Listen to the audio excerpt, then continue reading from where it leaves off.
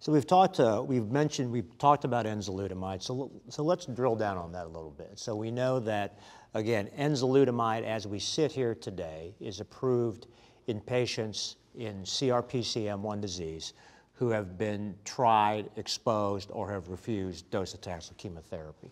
Currently it is not, and that was basically on the AFFIRM trial. So we know that the PREVAIL data has been presented.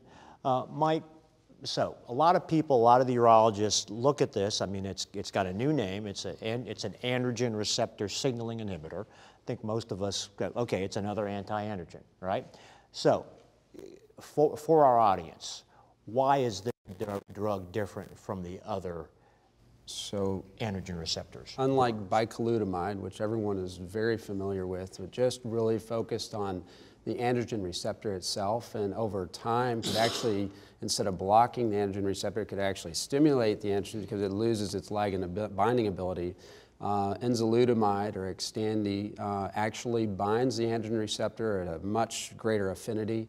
It blocks the translocation of the androgen receptor androgen complex down into the nucleus, and it further blocks DNA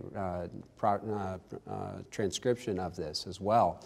So it's, you know, no one likes to say it's a super Casodex type thing, but I think for the general audience, it's a much more potent inhibitor of androgen synthesis, or actual androgen blockade, one would say.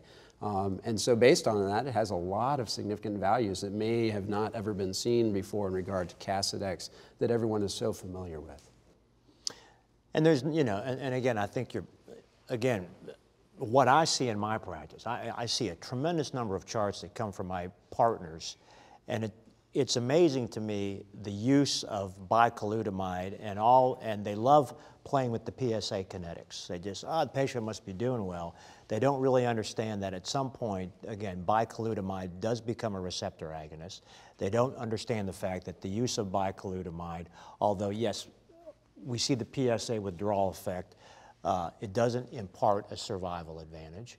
To me, what was really, I think, very interesting about AFFIRM is that a significant number of those patients, I think it was like, what was it, 80% had already been exposed to prior bicalutamide, and it still had a survival advantage. So I think, again, we know that the PREVAIL trial, basically they've submitted that data to the FDA. We know that they're going to try to get approval. So here's always the question. Here's the question that continues to come up. So we have two very distinct hormonal agents. We got it on the synthesis side, and we got them on the receptor side. Oliver, because I know you've got a ton of these patients, you've used both drugs, is there any data out there that can address that concept of sequencing one versus the other, one before each other? Do you know of anything that's out there? Well, there's a pretty fair amount of retrospective data. At this point, we don't have any prospective data. They're both excellent drugs, and whichever one you go on first, you're probably going to have a pretty good response to. Whichever one you go on second is probably going to be compromised in the response and duration.